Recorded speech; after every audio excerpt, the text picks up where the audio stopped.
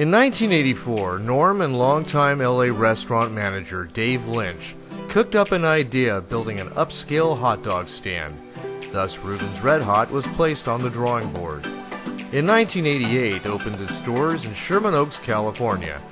I'm John Marshall, and I was employed at Rubin's Red Hot from 1989 to 1993. These are my personal photos and memories.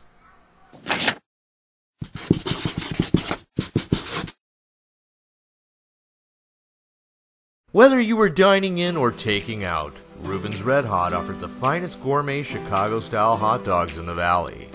During my employment with Rubin's, I had the pleasure of serving over 1,000 customers, including famous celebrities that popped in unexpectedly like Jamie Gertz, Jay Leno, Mickey Dolenz, Brad Malls, Dave Madden, Ike Erickson, Sean Cassidy, Kirstie Alley, just to name a few.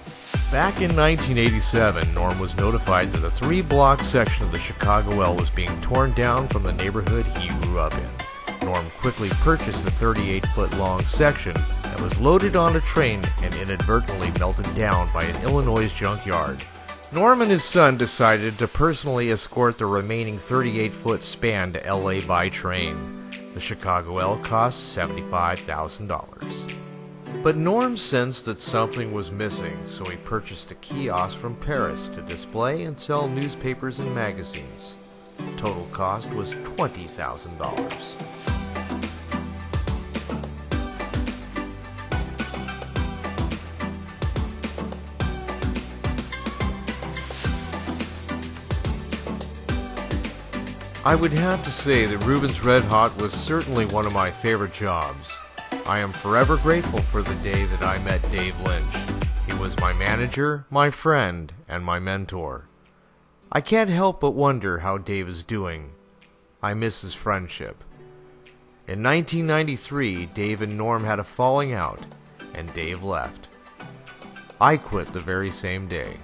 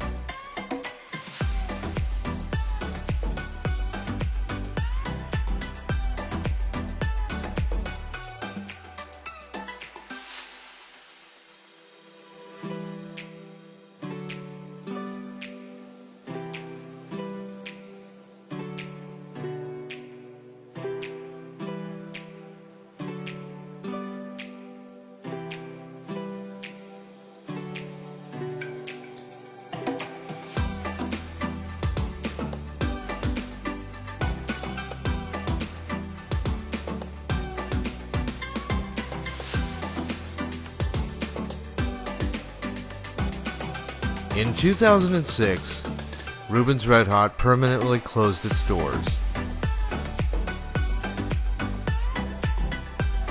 And in 2010, Norm Rubin passed away.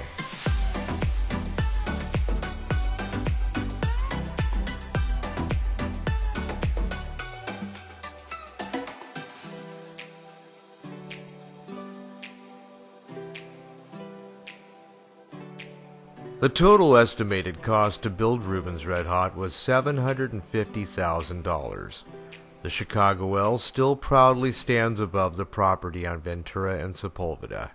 Even now, in 2020, the building itself is under construction.